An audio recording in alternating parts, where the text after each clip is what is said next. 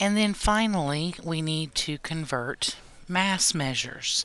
But again, we're still using the same prefixes, the same numerical values, that same mnemonic device. It doesn't matter. The only difference here now is our base units, or our original units, have changed to grams instead of liters, or what we used earlier was meters. We're still going to be using that same mnemonic device, which was kids have dropped over for our original units, dead converting metrics. So here we have 5.2 kilograms. So kilo would start here. And if I want to move to grams, that's our original units. So that'd be 1, 2, 3 places to the right. So we would move, oops, my computer just moved on me a little bit there. 1, 2, 3 places to the right. So that would be 5,200 grams.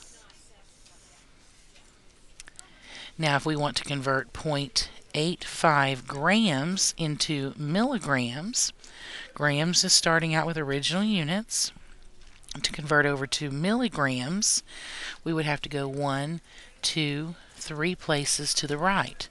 So likewise, we would go 1, 2, 3 places to the right. So that would be 850 milligrams. And lastly, here we have 30,000 milligrams, and we're going to convert that over to grams. So if we start here at milli and we go to grams, which is original units, we would go 1, 2, 3 places to the left.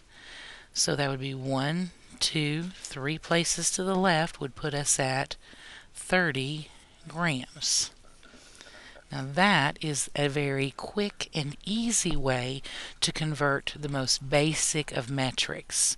Now we can use dimensional analysis, and that's a little bit more advanced.